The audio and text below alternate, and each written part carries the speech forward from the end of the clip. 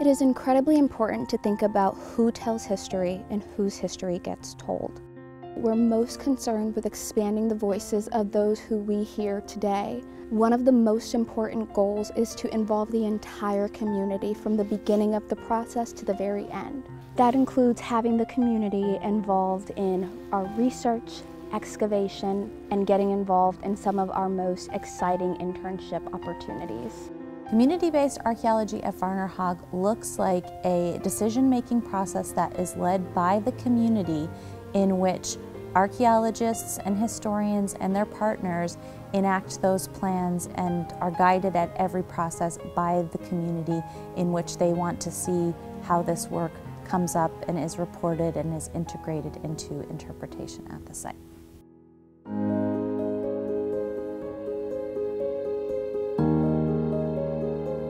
It's a blessing and a privilege and honor to be out here. History is very important. My great-grandfather, Robert Williams Sr., was out here. A lot of them I didn't know, I just knew my great-grandfather.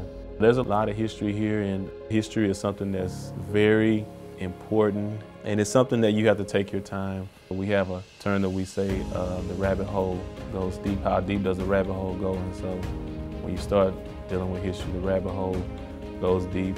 In 1989, I met my paternal great-aunt, Willie Bell Strange, and I was fascinated with her features because she reminded me of a Native American, and I even have her features as well.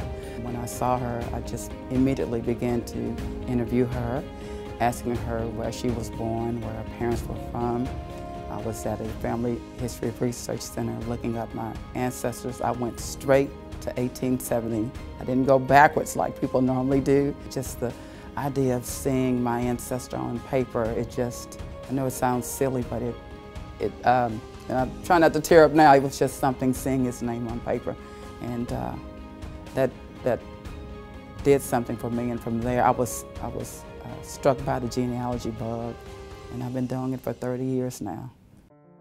The enslaver that owned the earliest identified ancestor that I know of is Lafayette Winston.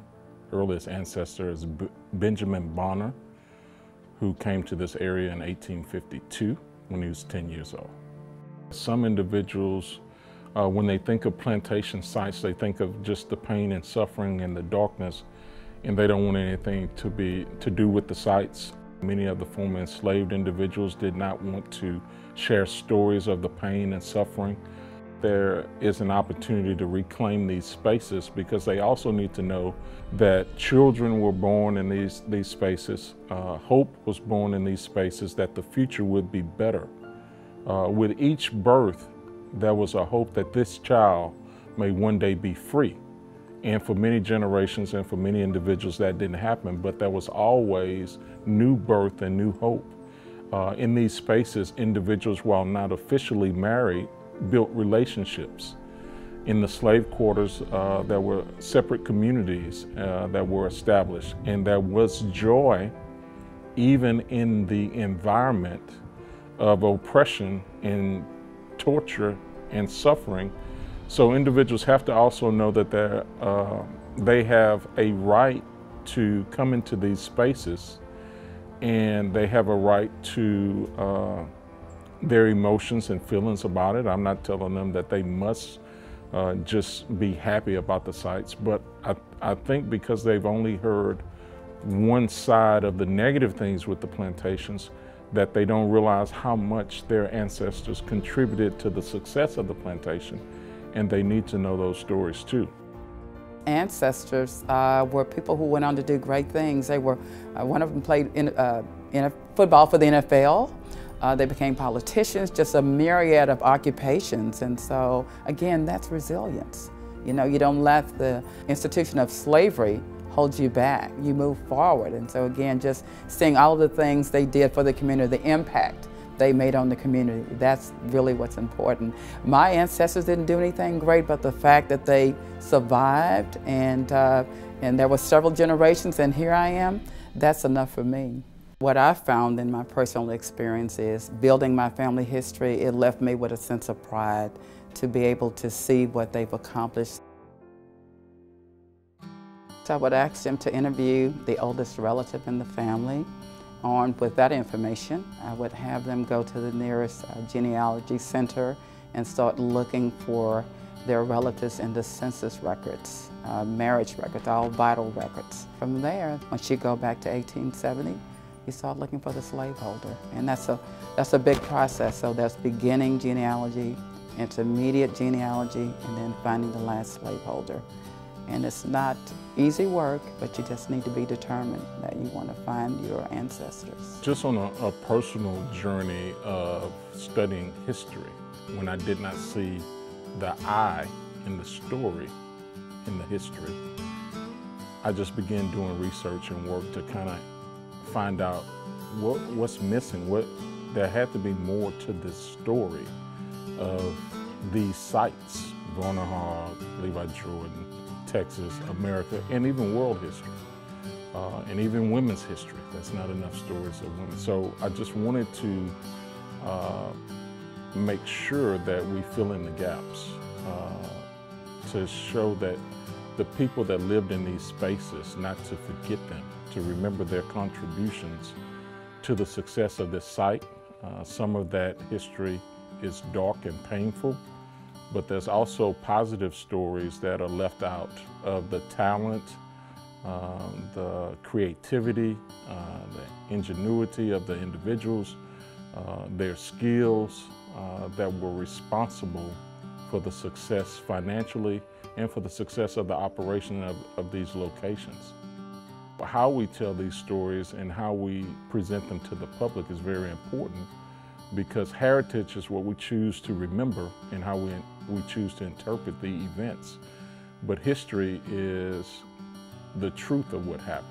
I hope that my work will help to shine light and truth to drive out darkness, ignorance, and falsehoods. I'm from Brazoria County. I grew up in West Columbia. Knowing that I had descendants here, I don't really know how to explain it, but I've been in contact with other people out here, and I started coming out here praying and meditating, dialoguing with the community developers and the archaeologists, and just having some really powerful conversations. And every time I come back, it's like there's being advanced. And so, you know, all glory and honor to God, and I'm just thankful to be a part and be able to share, you know, my thoughts.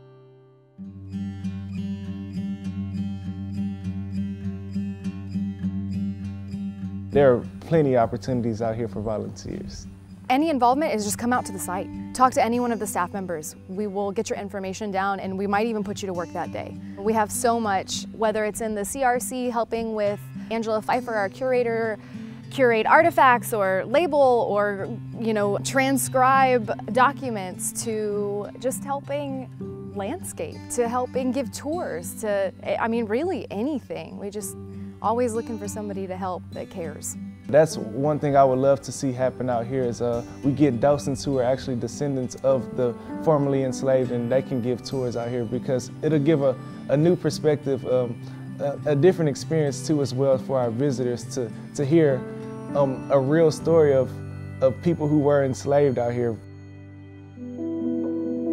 We hope that from the interviews and information that we have presented to you in this video, that you have an overall better understanding of what community-based archaeology truly is and the ways in which Rice University is currently involving the local community here at Varner-Hogg. The goal of the community-based archaeology program is to have advisors from the local area that can help us decide what our research questions are going to be. So we really hope that the work that is done here will be a partnership between local people and Rice University researchers and students and Texas Historical Commission staff, so that we can ask the questions that will end up serving everyone in finding out more information about this place and its history. The new goals of the archaeology program at Varner-Hogg Plantation and at the Levi Jordan Plantation is to further work to engage community members in developing the questions of the research directions they want to see at the site. And so some of these will be helping us guide our research and understand what we're looking for, why we're doing it, and why it might be important to the community to reveal those answers or sort of work through some of the undertold stories of these sites. The discipline of archaeology has been through decades of tumultuous time periods, as shifting perspectives on modern-day issues truly challenge the ways in which archaeologists conduct research, and recent social and political movements have really turned this notion to bring more about of anti-racist rhetoric here at Varner-Hogg. Together with the community, we hope that Varner-Hogg will be able to not only maintain current events and educating the public on the enslaved individuals here at the site, but also to promote more events and create new experiences to increase the overall inclusiveness here at the site. I'm excited about everything. I'm excited about our staff. I think we have a fantastic team that is ready to take the site forward. I think we have who we need to really show people what we have and show them that we care and that we want to tell these stories. And I just think that the potential is there. I feel like those days of not being inclusive and one-sided are over for us. I believe that this is bringing life back to the community here